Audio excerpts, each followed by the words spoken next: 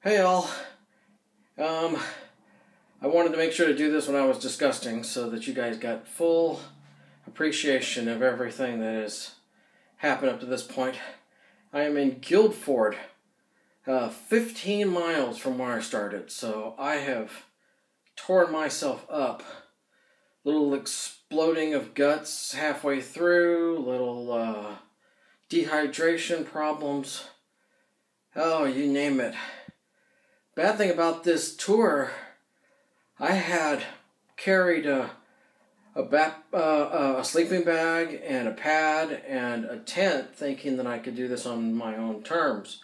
You know, just stop whenever I wanted to and camp out. And if I wanted to do only 5 miles, great. If I wanted to do 10 or 15, that's awesome. It doesn't work that way. The stuff here is...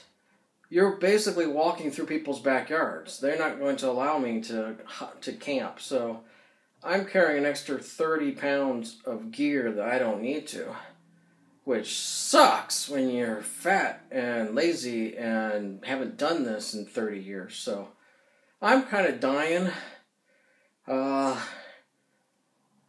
This is day 1. I'm not looking forward to day 2.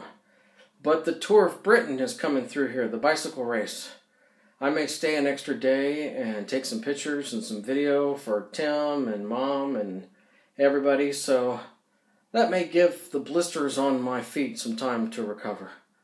Well, love you all, and I'll talk to you all soon. I need a shower, and I need to be disinfected, I think. Bye for now.